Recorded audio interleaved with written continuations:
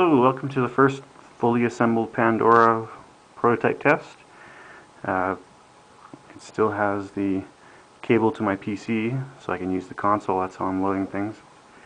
I don't use the angstrom distributions yet. So it's that, and the breakout board, and then my PSP power adapter, and that's all that's connected to it. Otherwise it's completely independent. So we'll start powering it up.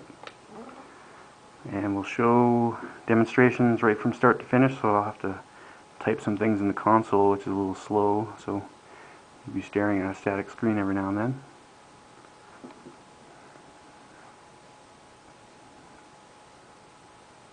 Okay, I'm going to mount the cards.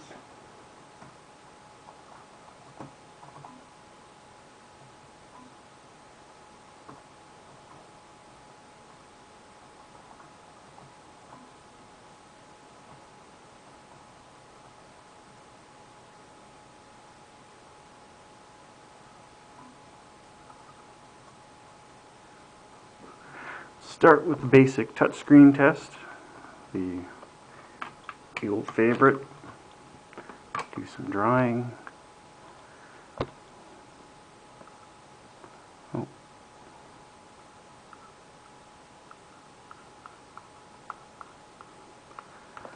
Hello. Okay, next I'll do a keyboard demonstration.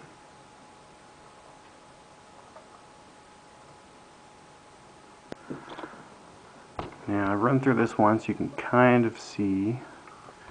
Bring it closer. Analog nubs, shoulder buttons, D-pad.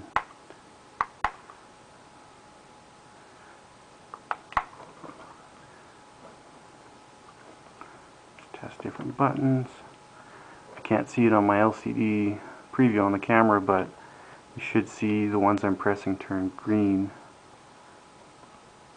or at least you can notice a slight color change, but it works, nothing special. All the buttons are there.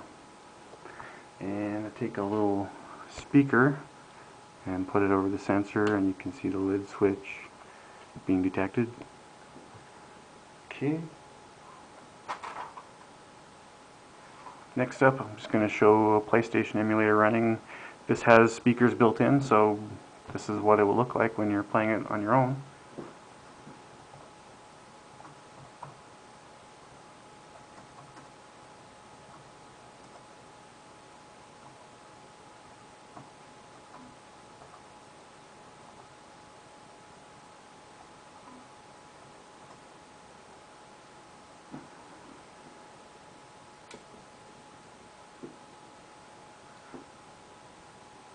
Oops.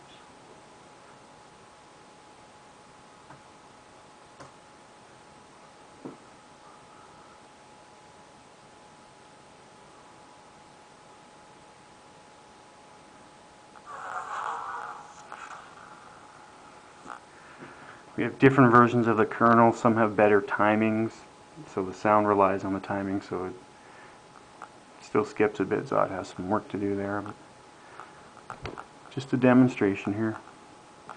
So once again, portable. I haven't gotten him to hook up game controls to this one, so it still looked for the external USB gamepad and failed, so I don't have any control. But I think it's fun to take a look at. So there it is.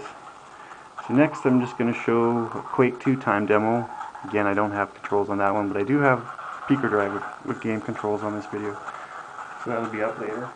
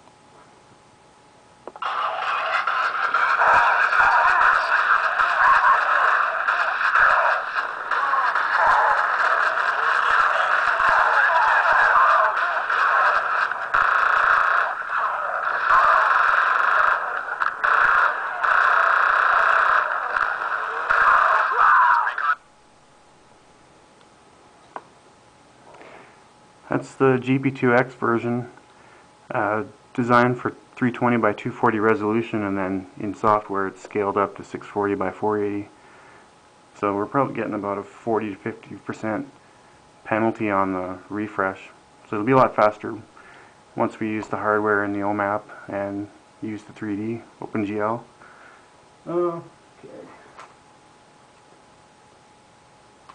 Okay, now for something that actually plays.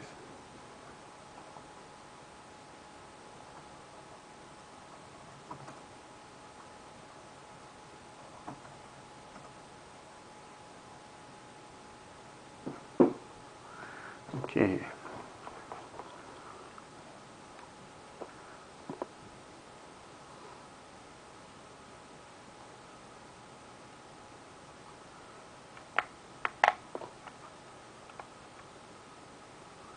It's always so difficult, this menu is so fast.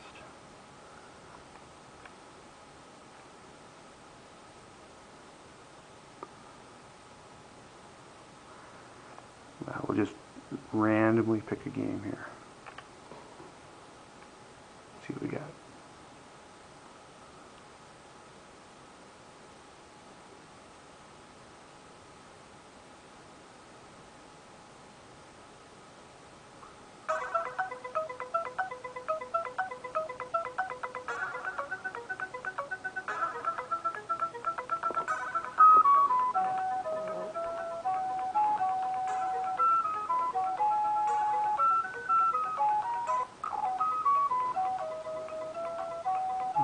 That looks lame.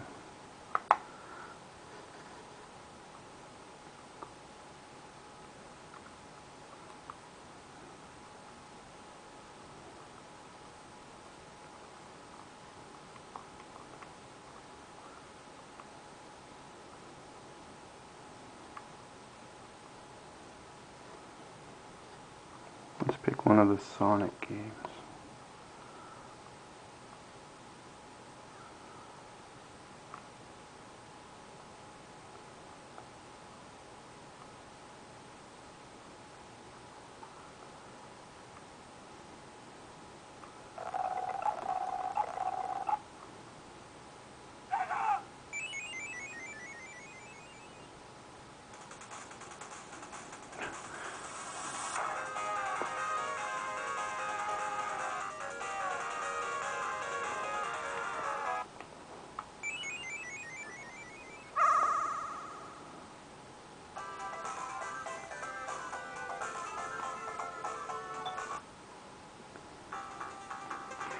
These buttons don't have the plastic coating, so they're a little low, so I really have to dig in to get them to press. But of course, on the final unit, they're going to be raised enough that you don't have to go nuts on them.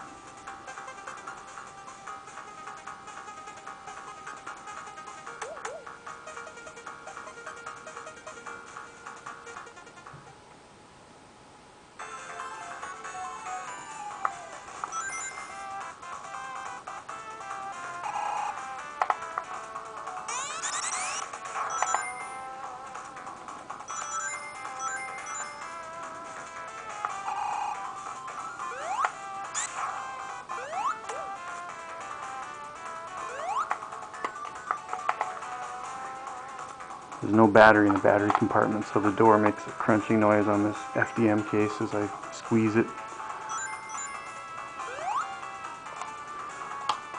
Sounds terrible. Oh. Okay, this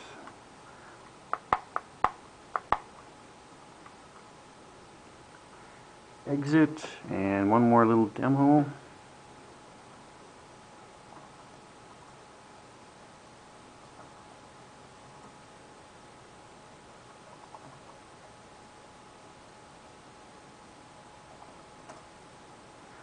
Just for fun, just showing an AVI video playing on M-Player.